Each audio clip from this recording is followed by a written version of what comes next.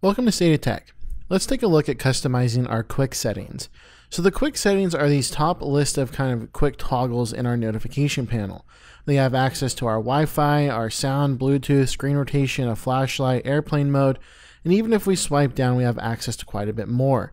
And we can see that they're kind of more of a grid layout with icons now, and I can even swipe over to a second page. What's great, if I wanted to quickly turn off Wi-Fi, just tap on the Wi-Fi icon and it turns it off.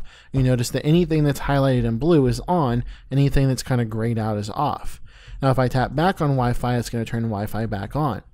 What's really cool here is that we can actually get a little bit more granular with our settings.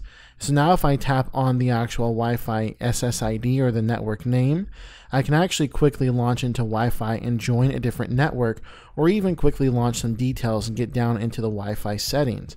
The same will happen, say, with Bluetooth. If I tap on the Bluetooth, I can actually turn Bluetooth on and see any devices I'm paired with. And the flashlight has a cool option to where I have 5 different levels of brightness for the flashlight before I even turn it on, and I can adjust those brightness just using the slider. Now the whole point of this is that we can actually customize where these icons lay on the screen. So if we tap in the top right hand corner, we can do button order. So I'm going to tap on button order, and you see there are even 2 that are not listed here that I can go ahead and drag out and just put into this panel as well. Now keep in mind that the first 6 icons are the ones that are going to be seen on the top of the screen when you pull down your notification panel. So if I swipe down, you see I have the Bluetooth, the Wi-Fi sound, the rotation, flashlight, and airplane mode. When I pull them down, they all kind of go to a 4x4 grid layout. So now when I do the button order, keep that in mind, because now if I wanted to say put performance mode, right here where airplane mode was, that'll now show in those 6 icons at the top of the screen. And so you can adjust these and relay them out however you wanted to, and put the ones you want frequent access to in the front of the page and the ones you don't want to in the back of the page. So go ahead and tap done, and the layout has been saved. Now the last setting here in this quick panel is the actual button grid.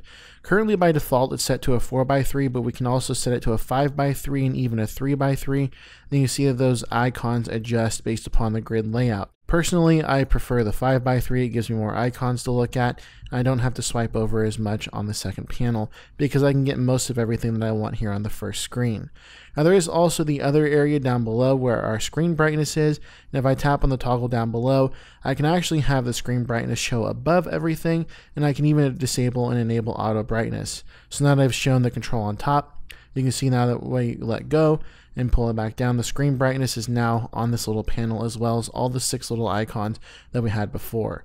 And again, we can disable this by tapping down, show control on top, tap done, and now you see the control is no longer there. That is how you customize your quick settings here on your Galaxy Note 8. For more videos like this, be sure and subscribe to State of Tech. Give us a thumbs up if you like this video, and we'll see you in the next one.